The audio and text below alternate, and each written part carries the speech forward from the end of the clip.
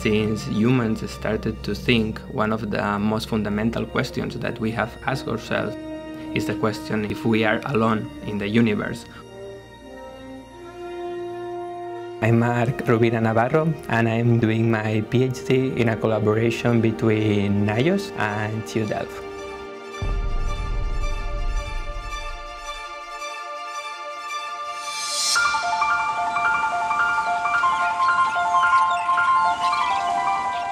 Since I have memory, I've been interested in science. As a kid, I used to spend my summers in the mountains in Spain with my grandparents and walking around and asking them why are things as they are.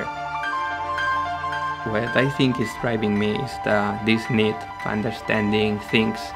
We are given here on Earth such a short time span, and when I try to think about what's the best way to use this time, this is for science.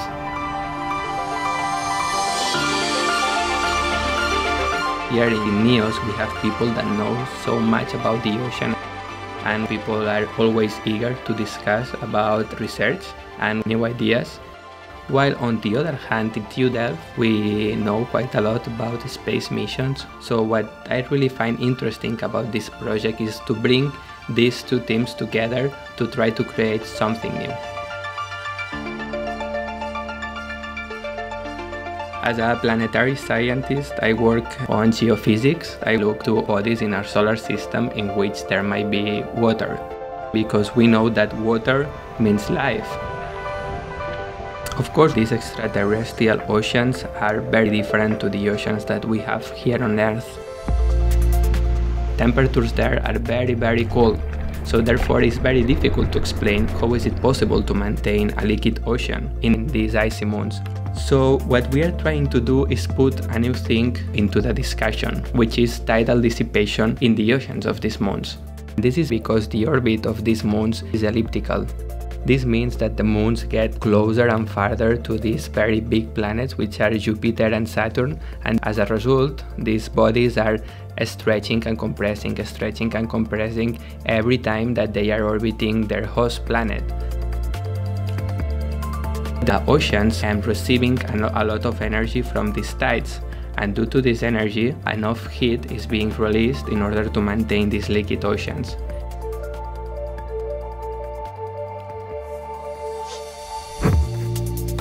But of course, I'm not a marine biologist, so I do not know what is necessary for life to emerge in an ocean. What I expect is that marine scientists are going to use the results to investigate if this distribution of energy could be used for organisms in order to thrive in the oceans of these moons. This is the scope of the work that is being done in NIOZ. It's actually very interesting stuff and very relevant for society.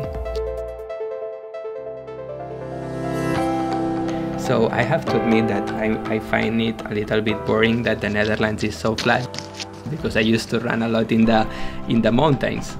But on the other hand, here in Delft we have a beautiful lake, and I really also love to go there for a run. I also like these historic cities and towns that we have here in the Netherlands. It's very beautiful.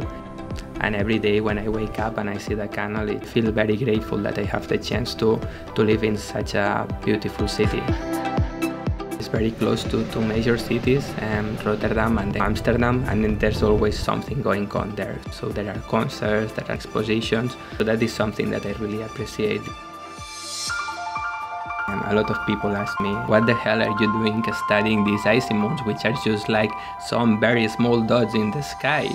And what I really wish to achieve is to include this effect of tidal dissipation and see if this helps to explain the answer of why do we have oceans in these moons.